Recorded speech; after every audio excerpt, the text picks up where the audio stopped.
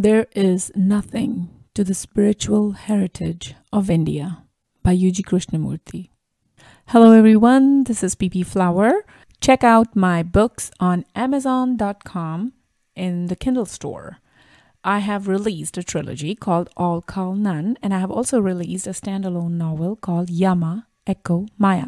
And they both had risen on the charts of the bestseller on Amazon. Yay! Okay, now for today's podcast topic. It's my trip to India, actually, because, and that's why I have been like MIA or missing in action from my channel, because I was on tour in India. Now, I want to quote something that UG had said before I begin. He had said, the heritage of India is change and you don't want to change. So that's what UG Krishnamurti had said. Now, someone had said to UG Krishnamurti, or he was asking a question or something during a discussion, and he had said that lucky or unlucky, our tradition tells us that life is transient, that all is in flux. And UG replied to him by cutting him off in the middle. He said that is the tradition of India. I'm talking about change, not the tradition you talk about, which is no change. Your whole life is a denial of the reality of change. And what UG Krishnamurti said was that nothing is in anyone's hands. That's what he was trying to imply, lucky or unlucky. It is simply a change. He did not hold India in high regard either because of its traditions or culture or whatever that Indians are so proud of, actually. Not that any other country was better, according to UG Krishnamurti. I mean, he had said that human nature remains the same no matter where you go. And I have mentioned this before, that when my husband had visited UG in 2006, he stared at him for a while, and then all of a sudden he just started saying there is no hope for India, and he indicated that if anyone gets a chance, should leave India. And my husband was there actually because there was some visa processing that was initiated for him, or people had approached him, and he was confused because he really loved his parents. Like he grew up thinking that he would be the one to take care of them, although he has an elder brother also, and he never wanted to leave India. I mean, it was just out of the question. But then when he went into the IT industry, of course, it was a trend back then. And so he was also approached for US visa. And so he was very confused at the time, and that's why he was standing there. And all of a sudden, UG said that. And so, of course, my husband, who was contemplating at the time if he should go or not, or get his visa processed for US, he decided to get it done. He decided to get the visa processing done, and that was 16 years ago. And this brings me to today's topic, which is my trip to India, because I also left India never knowing that, or never wanting to leave India. But things happened and I left. And once I left, I was very sure that I did not want to go back. But that realization did not come to me because I left India and came to US. No, it was only after I had lived in US, and then when I went back to India to visit my parents, that's when I realized that I did not want to come back and settle down in India. And I think what happens is that when you are living somewhere, it's home, right? And there's no place better than home for anyone. For anyone, except for people who don't have a home. I mean, they are elevated and they are at a different level. We can't even think like them. And I think I had mentioned in one of my podcasts about homeless people.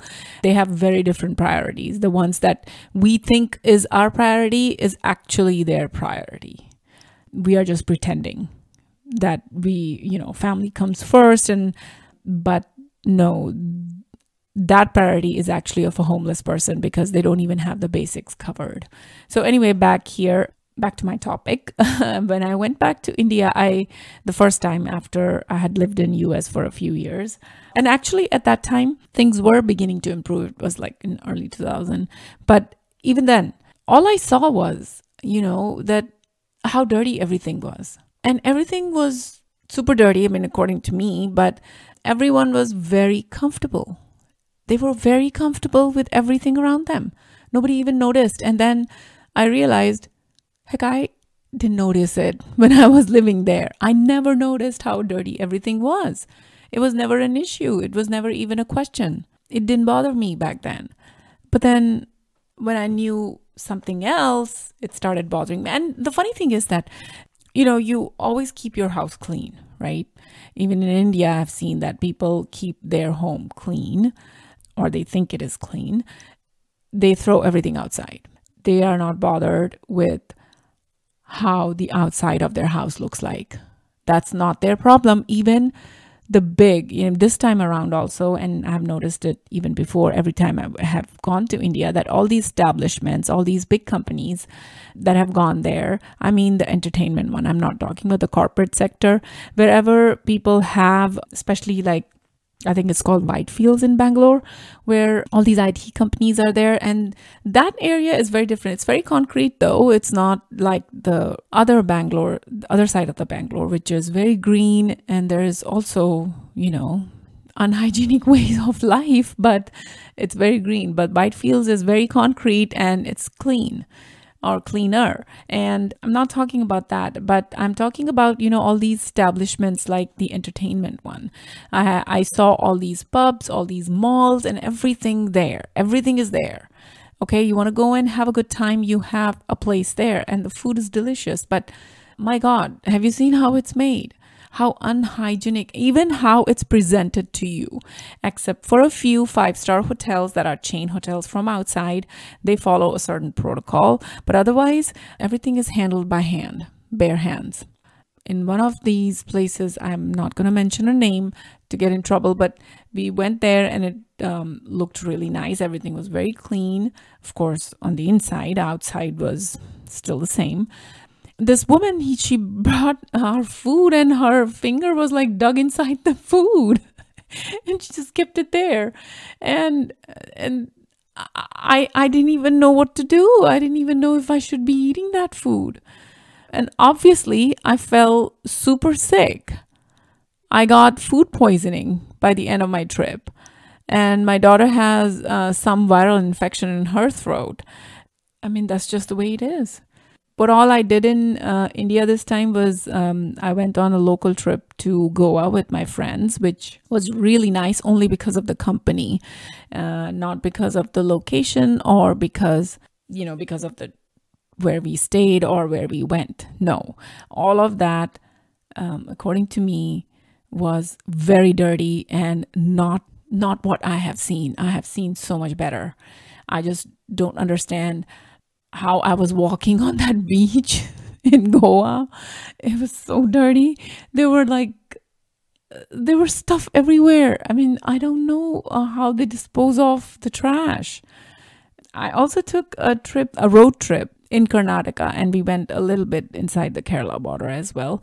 We went to Mysore, Coorg, Kasargod, Hornadu, Mangalore, Kukke Subramanya, Dharmasthala, and of course Bangalore. And my husband wanted to do this with me. He wanted me to take a road trip with him, and so I did. And the road trip was a pain in the ass. I mean, literally, because of the road. There were so many potholes. The road were poorly maintained. The construction work had started in some places, but it was just abandoned. I don't know why. Maybe because of the rain, because it was constantly raining. And I could never just sit there and enjoy the scenery. The scenery was beautiful on the outside, but I could just never enjoy it because the roads were so bad and we just kept bumping, I was just jumping in my seat and I felt like throwing up all the time. That had never happened to me, the motion sickness thing. And it happened there. And now I dread a car ride. Even a local cab ride, I was dreading there because every time I would sit inside a car, I just felt the motion sickness. And it only started after that road trip. Of course, places were nice, but only when you got there. Like we stayed in Coorg in a resort. When you got to the resort, it was nice. But how you get there, I mean, the accessibility is still a problem. And nobody is, addressing it. Nobody is fixing it. I don't know who's going to fix it. Maybe no one, because it doesn't seem to be a problem for the locals. They just think that that is how it is. Nobody says anything. And I remember like years ago, there used to be advertisement for this tire, for your cars, for your vehicles. And their punchline was, it's made for the Indian roads because there are so many potholes. So I don't know. They're like designing things around it and not fixing the road itself. No, I just, you won't believe that I started crying during that road trip. I was so disgusted with everything because everything was dirty. Everything was dirty. And I couldn't even go to the bathroom this one full day because everywhere we went, it was just not up to my standards. And I just wouldn't go there. And I just started crying. And my husband was like, I'm sorry, I didn't realize that you would break down like this. He immediately changed a little bit. We stayed in a 5-star hotel for 2 days until I recovered. And then we started again. But of course, by the end, I got sick anyway. I had really, really high fever and I had food poisoning. It was all a waste of time anyway by the end. But, I want to mention one more thing. Back when we came to Bangalore, my husband wanted to take me to this place called Vidyarthi Bhavan. It's a place where they serve only a few things that they have on the menu, and they've been there since 1943, I think. And it's a really old restaurant, and there's like a huge line out there, and you have to reserve or get your name entered. And they do it this old-fashioned way. There is no computer there. There's some guy sitting there with the a paper diary or something, calendar sort of, and he puts your name there and gives you a time, like come at 10, come at 11, or come at 9, whatever. And that's how you would know what the wait time was. And I was standing there, even though my husband had called ahead of time and booked it for us. We had to wait for 10 minutes, I think. Others, they got timing for like 2 hours from when we were there. So that's how huge the line was. My thing was, the outside of the restaurant was really dirty, okay? The accessibility was very poor. The waiting area had no seating or nothing. It was just this small, tiny hall, even though so many people were there. Nobody cared. The restaurant people don't care. They don't care about anything, not even hygiene. I don't even know why that restaurant is so famous, because the food was really nasty.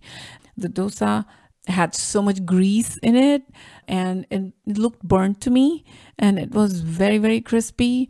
I had heard that it's crispy on the outside and chewy on the inside, but I'm sorry, that's not how it was. And the guy who was serving didn't even wash his hands, or was wearing any kind of gloves or anything. Even the food was bad. I mean, if the food was good, it would have been fine, but it would have gotten like so many strikes if that restaurant was here in US. But it was not good. I would not recommend that place to anyone. No one should ever go there, because I felt sick after eating there. Nobody was cleaning anything. I mean, there was a cleaning guy who was coming and picking up the dirty dishes, but my God, you have to see. I mean, you can't even, I didn't even put my hand on the table because that's how dirty it was. The whole restaurant was dirty. Everything was dirty. I would not recommend you to go there ever. And I don't know if it's the new management, or that's just how it has been, or that's how the people there like it. Maybe everybody likes it that way. And it's just my personal problem, because I realized, even with every other thing that I was noticing, with my Goa road trip or this road trip, or just generally, commuting there. Yeah, I have to mention this also. Uber is a big problem there. Earlier, Uber was good. Like 5-6 years ago, whenever they introduced it, it was good. It was great. But now what happened was that all these local cabs and, auto drivers and all those people, they started going out of business. So they joined Uber. Okay. And now the culture has been brought in there. So what happens is, you book a Uber, that guy will message you, where do you want to go? And if he doesn't like your destination, he's going to say no. He'll say, I don't want to go. And I took a screenshot because I got this text message from this guy saying, Kahan jana hai, which means, where do you want to go? And I said, whatever place I was going. And he's like, nahi jana, meaning I don't want to go. I'm like, what? It's not about you going. It's about me going and you taking me there because you're working for a company. That's what you do. And that's why Uber does not reveal the destination. You just pick up a ride. And these guys, they will ask you, they will message you, they will pick your thing, they will pick your ride. Okay, they will take it. Okay, I'm going to take you wherever you want to go. And then they will text you and asking you where your destination is. And if they don't like it, or if they don't want to go there, or if it's not profitable for them, they will say no to you. And they will cancel it at their end. I just don't understand. And that's only because all these guys who were out of business, who were actually monopolizing industry from before with their autos and cab and shitty service, have come in Uber, have taken a job in Uber. So the culture is the same now. You're facing the same thing. I don't know. It was just so bad. So where I was going before I said this Uber thing is that all of this is not a problem for the Indians there. They're very fine. They're okay with all this. They're like, oh my God. And there's also this another service called Swiggy, Zomato. It's kind of like DoorDash that they have in US. And these things, what are they? That you order your food, somebody will come and deliver it to you. So all these people are enjoying all these services. They're like, oh, we just sit at home and then order food. But the food, how is it being made? Nobody knows. Nobody sees. And I did not want to eat from outside, but I was forced to eat outside the most during this trip because I went to a local trip to Goa with my friends for 4 days, and I went to a road trip to Karnataka for 5 days. So I basically, out of the month that I stayed there, 10 or 15 days, I had to eat outside. And that's why I fell sick this time. I had never fallen sick because I used to stay in and I was very calculated what I wanted to eat. And I did not fall sick ever. But this time I fell sick. And so what I was saying is that all of this was my problem. This was all my problem, whatever I had during this trip to India. None of this was a problem for anyone else that's living there. They are enjoying life to the fullest. They don't care if the roads are bad. They just care that, oh, there's a pub out there where I can go and have a good time. There's this bar. And my God, you have to go and see and check out these places on the inside. They are like brilliant. Brilliant. There's luxury there. But as soon as you step outside, you see the poverty. There is no line drawn there. And that's what I felt. That's what I felt the problem was, that in India, the transition is not good. Transition from rich to poor, it's not good. It's not evident that well. And that's what I think the problem is. And that problem I also noticed with landscaping, which is unnaturally done here in US. In India, naturally, everything is like invading anything that you make unless you have regular maintenance there. And so during my road trip to Karnataka, I was like horrified to see homes that were invaded by all this creepers and climbers, and it was not in a good way. There was algae everywhere. And I don't know how people were walking there. I don't know. I don't know, my mother got hurt so many times. She was also with me during this road trip. She fell down and got hurt. But what I'm trying to say is that this creeping up of the nature inside, that transition was not good, or was not there. Good or bad is my opinion, but it wasn't there. In US, it's there. You have artificial landscaping, transitioning everything properly. But there, the transition is not there. Nobody works on the transition except for a few places, few things. You would see that transition is there, but otherwise, I don't know. There was no pedestrian sidewalk to the actual roadway transition, no, or to the actual homes or the shops on the side of the road. There's no transition. Everything is just flowing and blending in, and I don't know, there are cars parked, there's animals walking everywhere, and nobody has a problem with that. All of this was my problem. It's my personal problem. And so that's what I realized, and I was like, I'm going to make this podcast and I'm going to say that it is my problem. It is nobody else's problem. India is great. I'm the one who has the problem and I need to fix it.